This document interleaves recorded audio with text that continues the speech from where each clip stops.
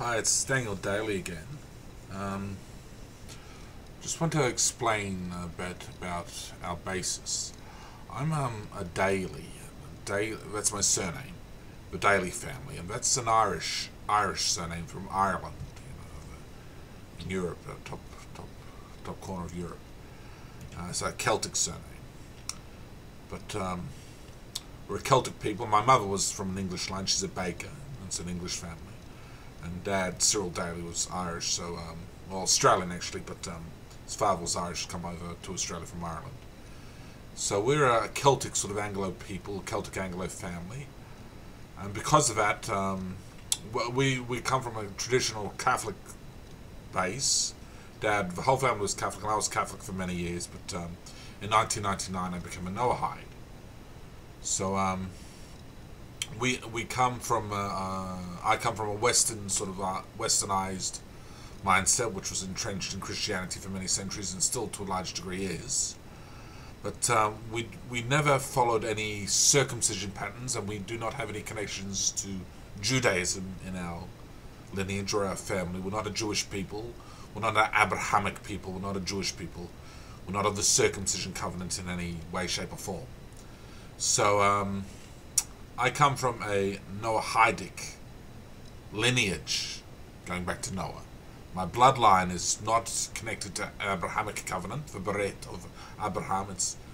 It goes back in terms of legality, which is all that matters in the end, because Christianity is really just a pretend covenant in the end. It's made up by the church. It's not actually legit with God. So, in terms of the real covenant I have with God, it's a Noahidic covenant. So I'm Noahide. Now, God did speak to me and ask me to build on his son Israel.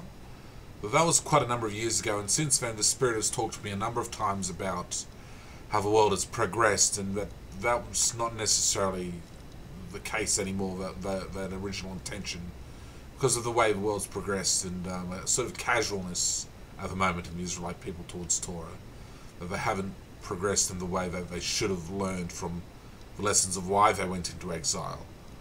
They've embraced the modern culture and its often hedonistic ways. They haven't really repented it to a great deal. They've embraced it and accepted it and just going with the flow. So that's not allowed in a Torah way of life.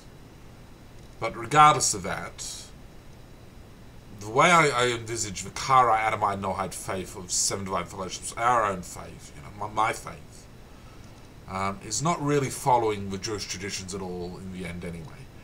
We go to Genesis 1 to 11:9, which is the end of the Tower of Babel incident, where all there's still all the family of Noah there, from the Shem, Ham, and Japheth. Mankind was repopulated, and at the Tower of Babel incident it says all mankind is gathered. So it's the Noahide family of mankind before the Abrahamic seed comes in later. So it's an Abrahamic family, a Noahidic family there, and it pertains to all mankind. From Genesis 1 to that point is all universal mankind scripture, because Abraham comes in just afterwards in scriptures.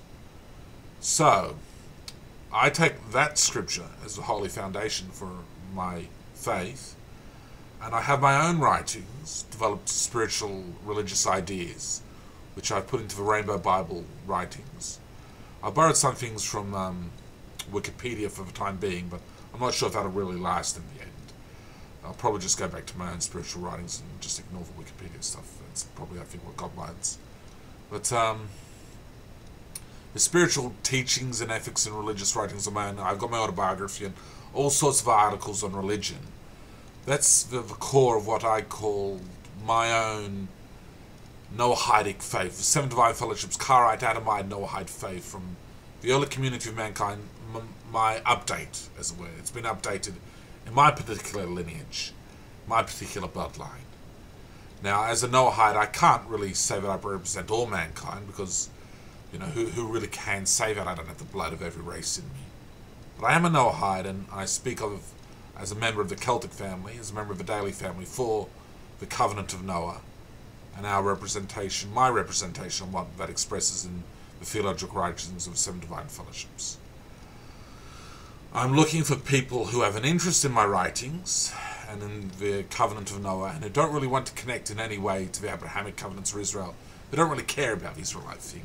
It's not an issue. We're not really that much bothered anymore about the rest of the Tanakh beyond Genesis 1 to 11:9. We are Karaite, but mainly for Genesis 1 to 11:9 in terms of Karism now. So I'm looking for those who have an interest in being their own people, standing with God in their own name, their own ultimate covenant, the Rainbow Covenant, not having to be justified by a Jewish connection, which I don't want to connect to them. The chosenness idea has gone to the head, and I think a lot of people appreciate that, but it's distorted what it was meant to be in the first place, God's initial plans. It's become something which it shouldn't have been. I want something fresh, something new, a proper beginning, and I don't want to go through any circumcision rituals, which is just stupid to me, anyway. Karaite Adamide-Noahide, Faith of the Seven Divine Fellowships, is a fresh start. It's a new initiative in a sense, even though it's built on an ancient covenant. It's new theology, it's hopefully grounded in sane theology, and I'm looking for people who want the religious truth, which is what it's trying to teach, and a religious organization to spend eternity and their eternal life within. That's what we represent. And to understand it, research the writings of the Rainbow Torah and the Chronicles of Children of Destiny and Angel Saga to understand what I'm on about.